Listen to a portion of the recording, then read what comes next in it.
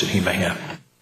Thank you very much, Mr. Chairman. I, too, will submit my full statement for the record, and to just say that I very much thank you for having another of a series of meetings and hearings that this subcommittee has had on NextGen and the issues surrounding it.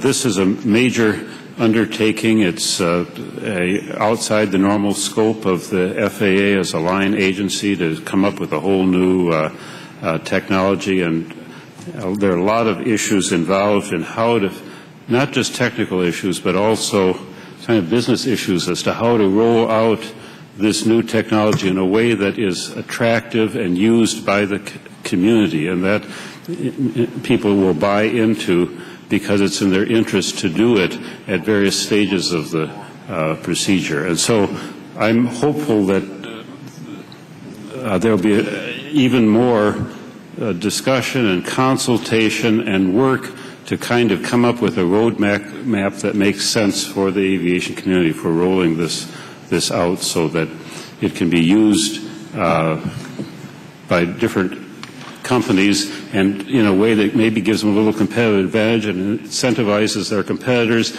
to buy into it rather than being done sort of a mandate approach. There are a lot of issues involved in this whole area, and it's clearly very important to try to get it right in advance rather than pointing fingers, as often happens with various major federal undertakings because things haven't worked after the fact. And with that, I thank all of our witnesses for being here and look forward to your testimony.